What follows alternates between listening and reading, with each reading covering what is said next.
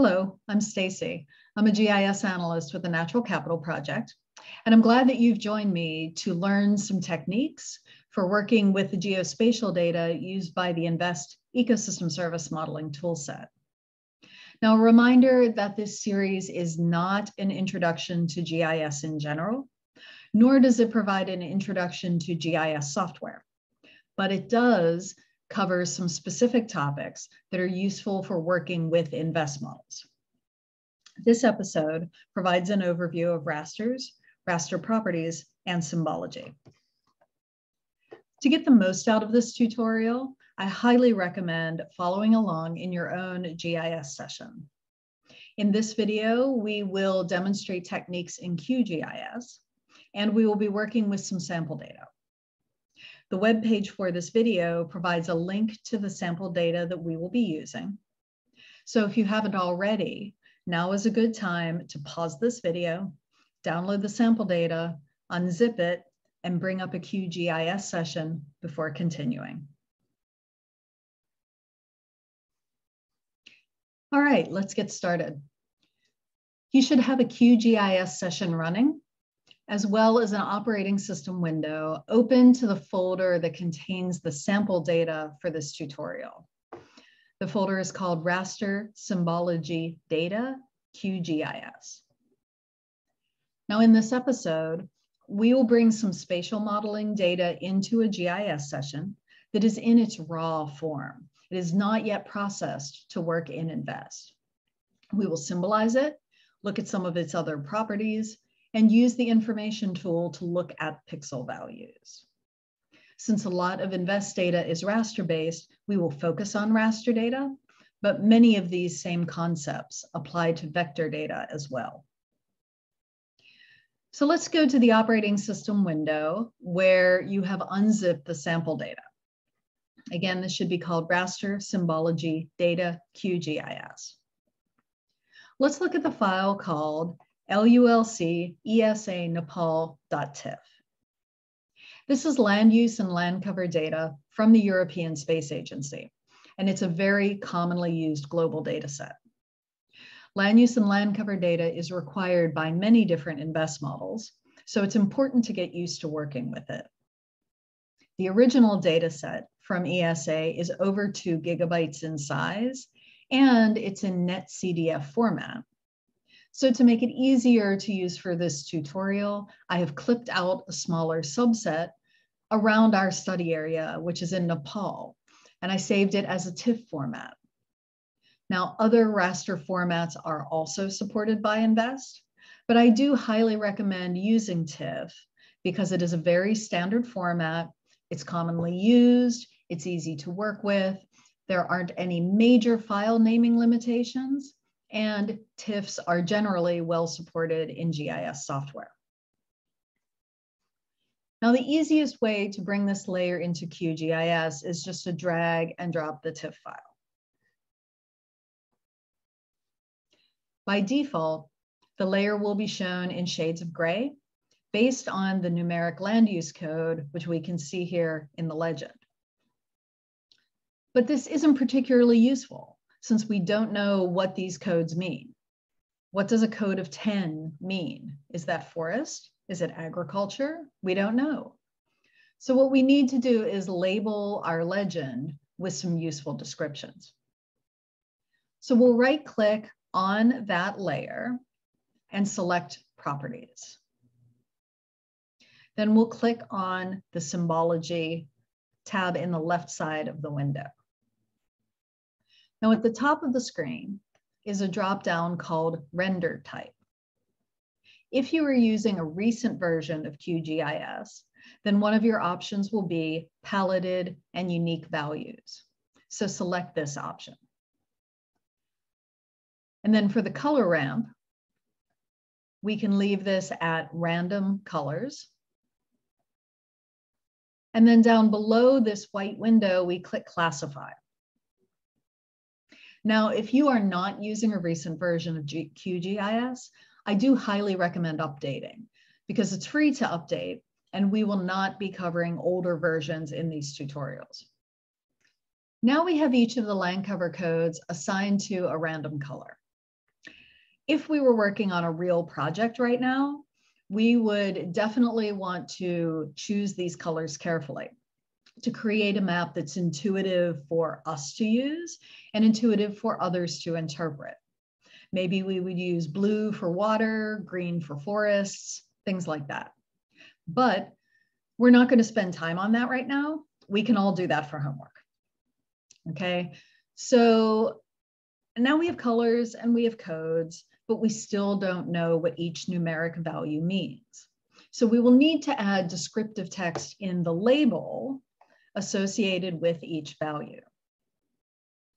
Now, usually your data source will provide some sort of mapping between codes and descriptions. It might be written in a web page or in user documentation, or they may provide you with a table. Now, in the case of our land cover data, the ESA has provided a CSV format table that contains a mapping between the land cover codes and descriptions. This table is included in our sample data. It's called LULC ESA legend.csv. Let's open this file in a table editor. I'm going to use Excel, but you can use whatever table editor works for you.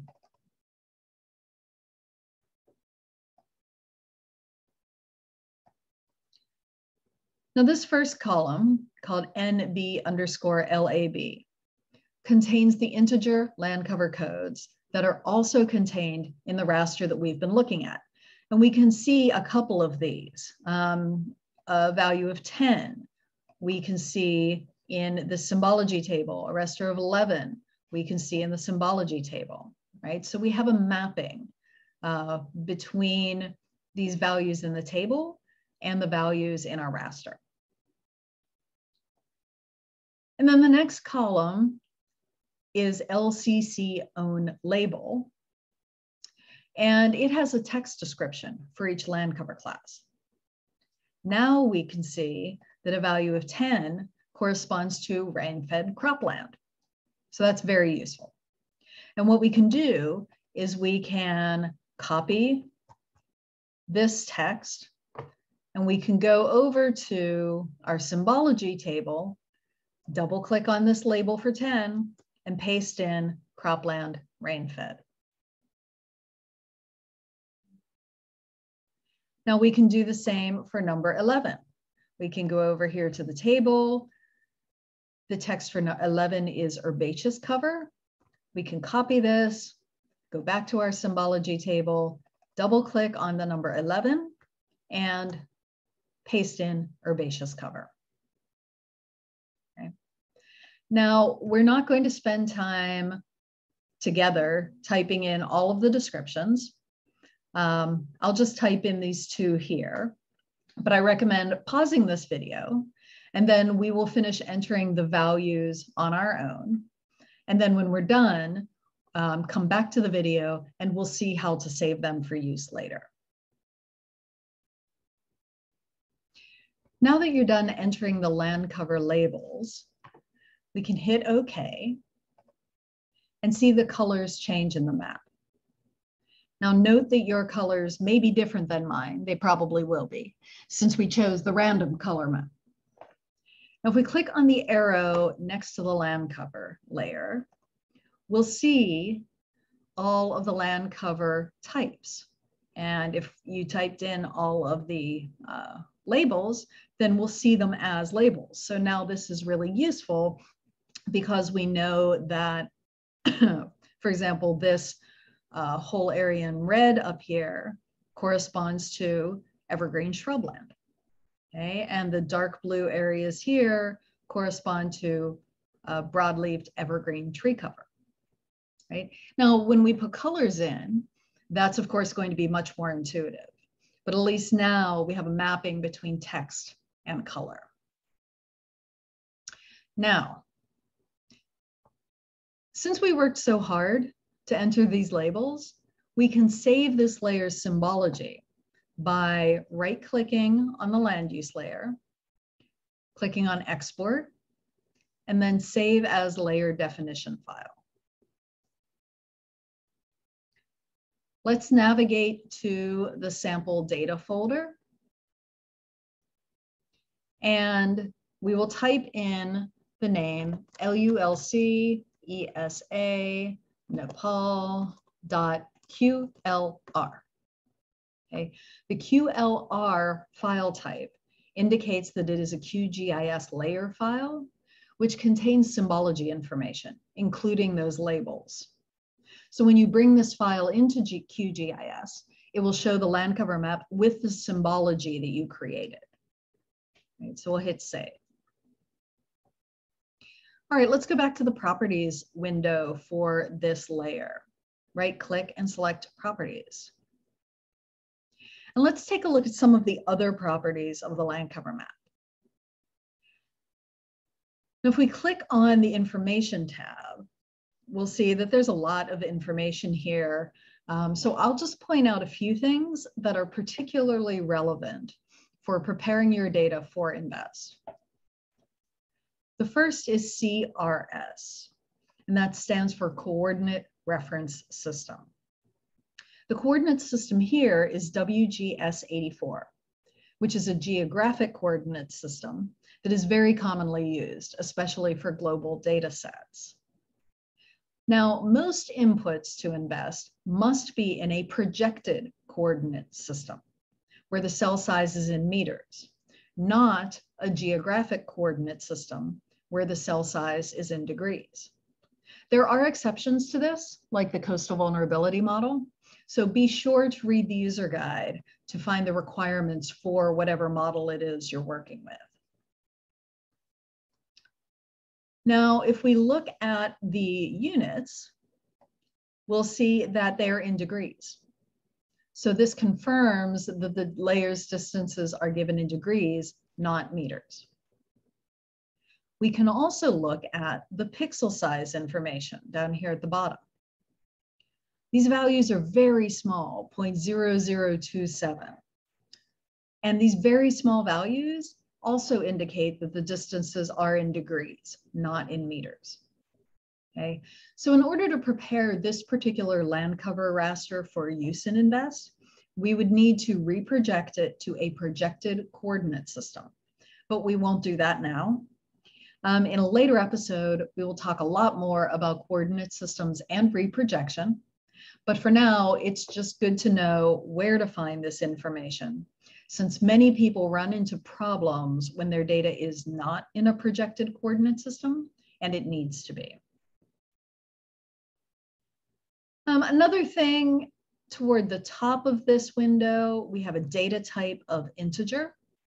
And this is correct for land cover codes. They should be integers. And then one final property to consider is the value for no data.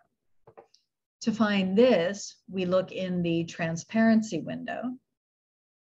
And we see near the top of the screen that there is a no data value of 0 with a checkbox next to it.